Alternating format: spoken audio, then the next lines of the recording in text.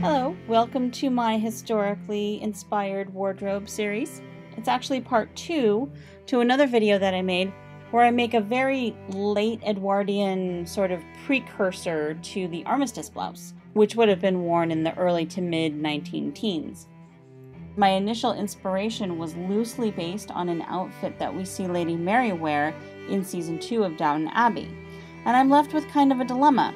It's the same dilemma that I have whenever I'm inspired by something from historical entertainment. Whoever the costume designer was is hopefully taking their inspiration from history. When I'm inspired by their work, I'm being inspired by an interpretation, not a primary source, such as an extant garment. So what I'm going to end up with is an interpretation of a time in fashion history. So this is the balance that I've struck over many years of being faced with this dilemma. I go ahead and let myself be inspired by the TV show, movie, or work of art, and then I go back to primary sources of that time, and I let this new inspiration guide my version of historical garments. The outfit that I'm making now is very much inspired by this particular outfit in Downton Abbey, as well as coming to the realization that this late Edwardian pre-World War I era clothing was moving from vintage to antique, and I wanted to celebrate that. I like this time period in fashion because I think it's the earliest modern clothing. This is the transitional period between identifiably archaic Edwardian gowns and moving into what wouldn't necessarily be very eye-catchingly archaic if we wore it into the supermarket today. This was also a transitional time in fashion in its own right because we're moving from the long, loose, drapey look of the Edwardian era, which very quickly had to become more practical as we moved through World War I. So this early 19-teens time, we still see a lot of the very feminine fabrics and lace and softness of the Edwardians, coupled with the shorter hemlines and no trains, in daywear at least, making it more functional. So here's what I did. This is a pattern that I found. It's a reprint from the Ladies' Home Journal by Past Patterns. There aren't a lot of detailed instructions, so you're kind of left with the pattern pieces, where they go, and how you get there is up to you. Which isn't bad, it's just not maybe necessarily for the beginner. But I really like this skirt with the layers on it. It isn't often that I'll take a pattern and just make it straight without using, pieces from this pattern and pieces from that pattern and kind of making my own image out of it. But I actually really like this skirt. I like the 3 different layers on it. I like the belt that hangs down. I like the more structured geometric top part with the flowing 2 layers of skirt. So I actually don't anticipate changing it very much. The fabric I chose to make it from, again, is a deviation from the movie where it looks like she has kind of a silk satin, mossy gray-green fabric. And instead I'm going to go with a slightly more vibrant shade of teal in a linen cotton blend that I just happen to have yards of sitting around. Again, definitely an argument for keeping a well-stocked stash. I don't have to load up my 3 kids and run to the fabric store when I want to start making a garment, which is a huge plus.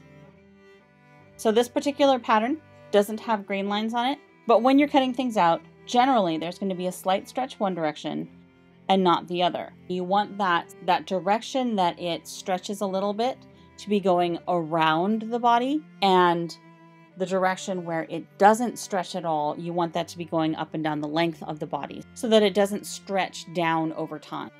So let's get started. I will grab my trusty pattern weights and meet you on the floor to cut out the actual pieces. Just as a technique note, if there is no specific layout of a pattern, then either pin your entire pattern down to your fabric so that you know where everything is before you start cutting it, or start cutting with the biggest, most prominent pieces first. That way, if I get to the end and I realize that I'm a little short or I have to kind of move things around a little bit, it's a lot easier to take a smaller piece and move it around on a leftover piece of remnant than it is to go, oh great, now I have to put a big triangle wedge in the front of my skirt. So here we go. I have all of my pieces cut out and we're all set. Okay, so I'm going to put tailor's tacks in. If you're not familiar with tailor tacks, they're pretty helpful. Basically, just take a needle and thread and you sew through the pattern and your fabrics. Clip it off, separate them ever so slightly, and then clip it again. And then you have pieces of thread exactly where that mark on the pattern is and exactly in relation to each other. Sometimes if you take them and trace them with a pencil or something, you can get them off a little bit, but this is a very precise way to mark your fabric non-permanently. You will have little pieces of thread everywhere, but you won't have to worry about chalk or pencil or anything that may or may not come out later. And with that, we'll start sewing things together. Another thing that I'm going to change is that I'm going to make the opening go in the back instead of in the front. I want the front to be as clean and not gapey as possible. So I'm going to start about 8 inches from the edge of the piece to give myself a little room to open in the back.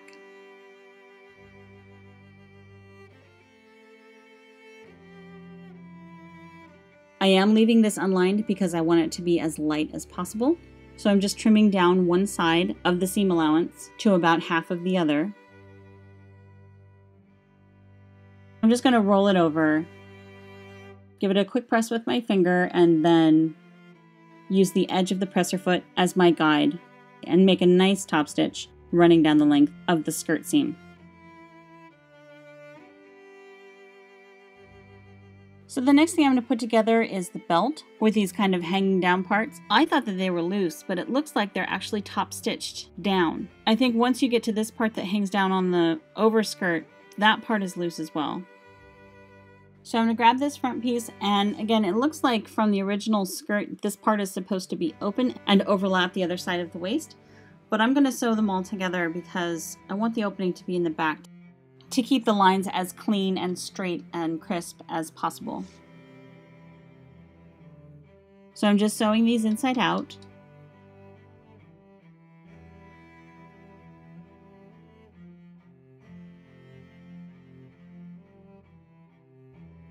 Then I'm going to top stitch it all down so it's very flat. On hindsight, I probably could have just ironed it and left it because when I'm assembling all the pieces later, I'm going to have to go over it again. So if I ever make this again, I'll probably leave this section of top stitching out and just press it flat.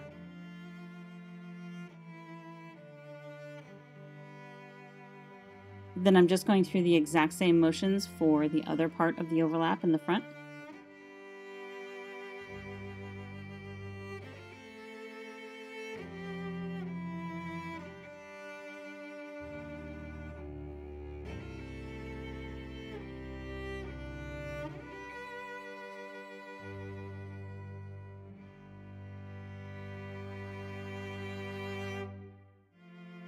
Moving on to the belt. So because I want the points to close a little closer together in the front, the pattern piece ended up actually being a little too short. So I did piece together a little bit to go in the back.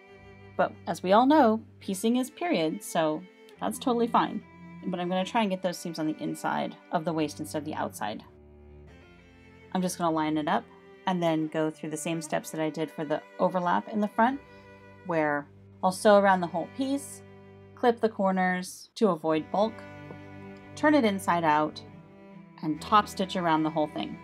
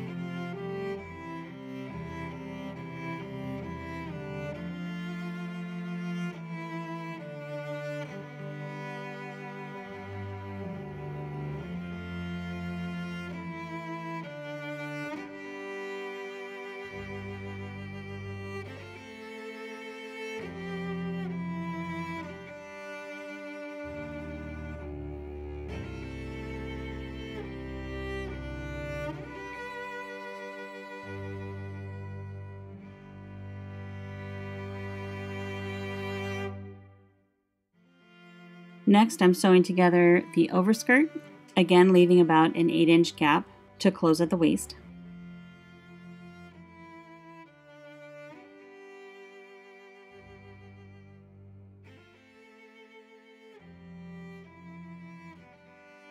And I've decided to turn under and hem the opening and leave the overskirt and the main body of the skirt separate. I suppose you could hem them together, but I think this way will flow a lot better if they're two separate pieces. So I'm just going to turn this under and hem it down, and then turn that hem into a top stitch for the seam that runs straight down the back. Again, trying to keep any kind of gathering or puckering or gaping at a minimum, and trying to keep these lines very clean and very straight. So I'm going to leave hemming the actual bottom of the skirt pieces for last, so I can try it on and make sure that I like how long it is. But I am going to hem the front points that go down.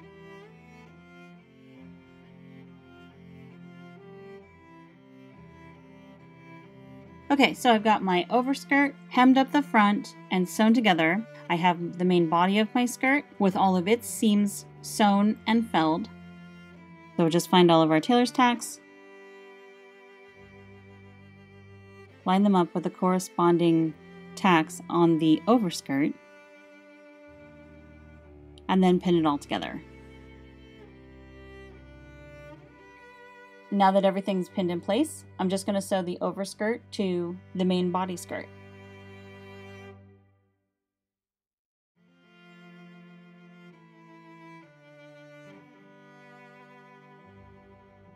At this point, I took some care to make sure that everything was going to align, everything was on the right angle. I decided to sew things down as I went, so I knew that this point was aligned correctly. I'm going to sew it down so that there's no chance of it shifting or moving or having to sew something invisibly later. So now just double, triple checking that everything is lining up correctly. I've got 3.5 inches on this side and 3.5 inches on this side. And then pin it down quickly before anything moves. All right, looks good. We're ready to sew it down.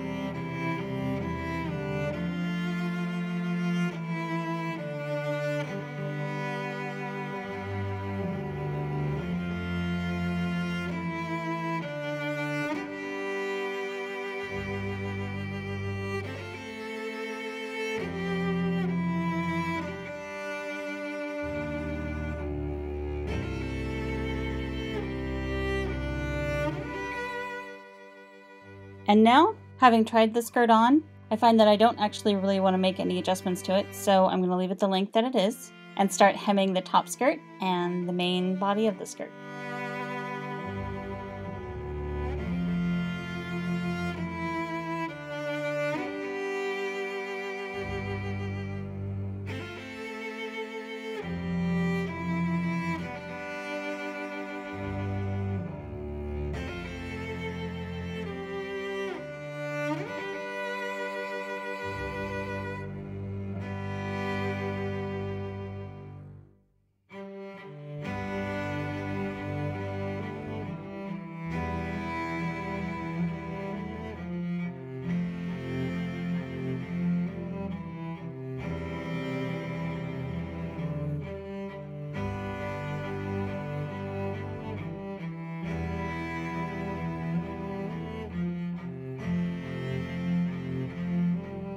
One of the last housekeeping steps is what to do with this open edge along the inside. Because the waistband belt is 2 layers, I'm just going to grab the inside layer and sew it down to it, and it'll be invisible from the outside.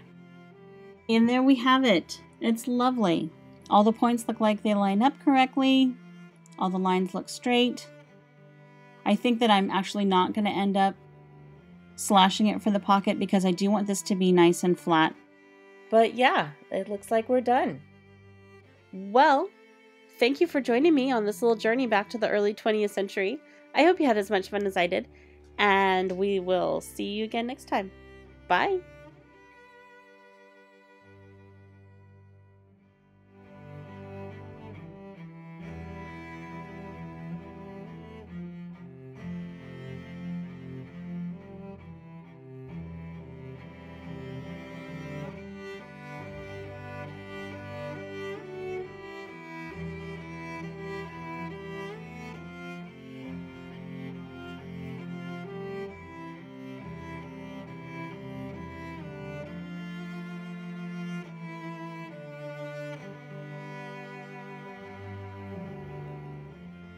Mom, this is my story.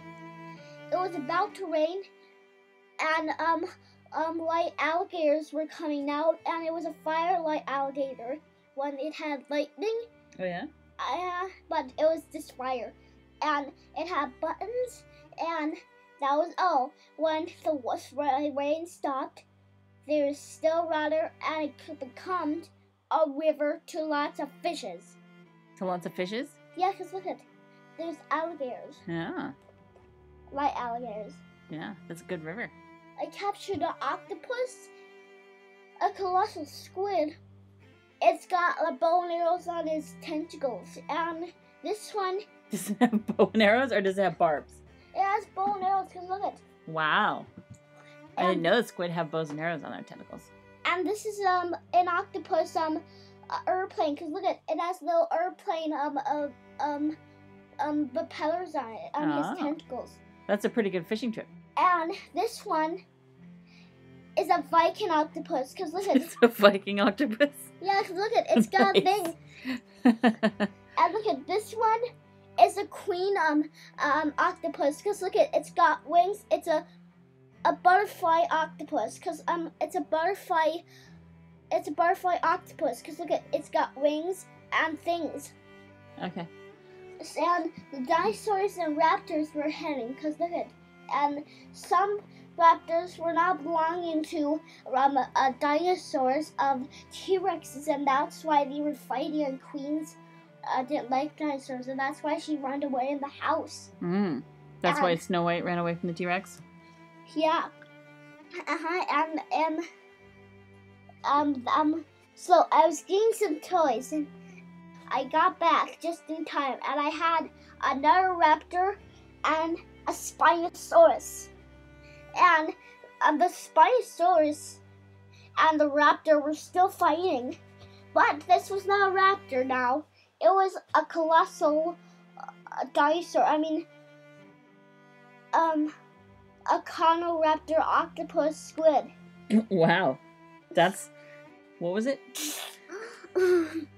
Conodinosaur, no, a Conoraptor, Conoraptor octopus squid. And the raptors sometimes roar when they win dinosaurs. Oh, okay. And some dinosaurs fight when they win, because they want to win again to get a piston cup, but a rock, because dinosaurs can't pick up piston cups. Why are you laughing? Because there's just so many movie references right now. And, okay, so we have Blue from Jurassic Park, and we have Snow White being a queen, and they're fighting over the piston cup from Cars. No, but who wants the piston cup from Cars? Only the raptor wants a piston cup, but he doesn't get a piston cup. He gets a rock, because dinosaurs can't pick up piston cups. Well, I don't know. He can open a door. Yes. But they can't pick up piston cups. Oh, okay. But look at, and some bunnies are afraid of veggie dinosaurs. Oh. Some rabbits.